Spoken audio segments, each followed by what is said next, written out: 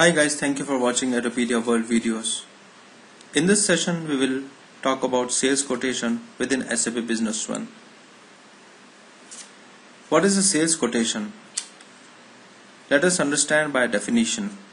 A sales quotation is a document that helps a prospective buyer to see what are the costs offering from the seller for the intended items or the services.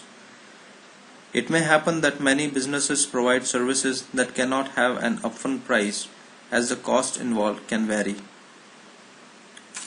How does the sales quotation has its implication within SAP Business One? The sales quotation can act as an offer or proposal that you can either send to a customer or to a lead. Generally, leads will receive a sales quotation. The sales quotation is not a legally binding document in SAP Business One, as it does not have any JE value that is posted. What are the purposes of the sales quotation? It is mainly for information purpose, like the items that the customer wants, what are the costs that you want to sell, what are the delivery dates that you are committing, and what are the quantities that the customer is asking for. It can be called as the stepping stone for any sales cycle. There are mainly 3 steps for sales quotation, where you request a quote, you negotiate on the terms of the business, and then both the parties agree upon the term. Quotations are generally the part of the pre-sales activities. For example, a prospect may inquire if you have a certain product in the warehouse or not. What is the cost that is involved? What are the lead times that are involved for the delivery? And ultimately it is a request for your company to provide a sales quotation to the prospect. So quotations are generally the part of your pre-sales activities, where the customer may request a quote for a certain item. Second step would be you negotiate on the terms of the business, like the pricing, quantities or dates. And if both the party feel that they are in a win-win situation, then they can go forward for this sales quotation. Sales quotation is found in Sales AR module as sales quotation. Few fields of the sales quotation are highlighted here, where you have customer code, you have line item codes and description, etc. The sales quotation is a form that is similar in look to a sales order. The sales quotation has 4 tabs. Let us see how to break down a sales quotation. The first is the content tabs, where you select the service or the item for the sales quotation and enter information that you think would be best to serve the prospect's need. Second is the logistic tab, where you enter the shipping and the billing details of the prospect or the customer. Third is the accounting tab. This tab is used to put the information for financial aspects of the sales quotation. And the fourth tab is a tab where you can put some extra information in the form of document like PDF or image. Let us understand about the navigation within the sales quotation.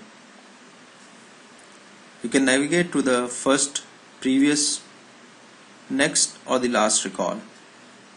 When you press Ctrl F, you can convert the document into a find mode, and if you know the document number, you can just mention here and press enter. That will open the particular document. SAP Business One has many functions to make your daily use easier and more convenient. One easy way is to scroll through the documents, that is to use the arrows on the SAP Business One. This functionality stands true for other documents as well.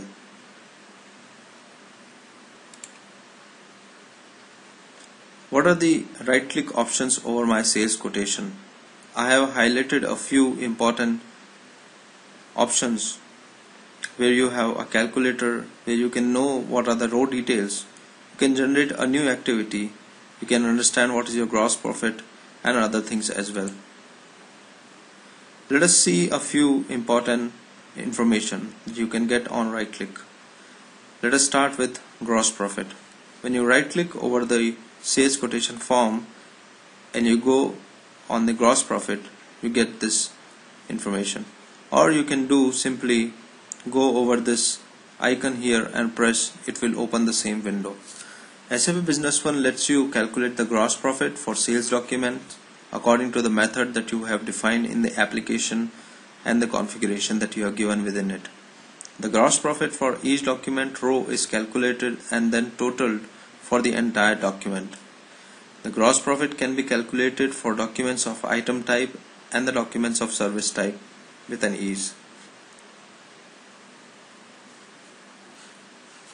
When you choose the gross profit, this is the window that opens, and you can see that I have my information like item number, what was the base price, what was the total price, what is the sales price, and what are my gross profit here. Another important option is available to promise.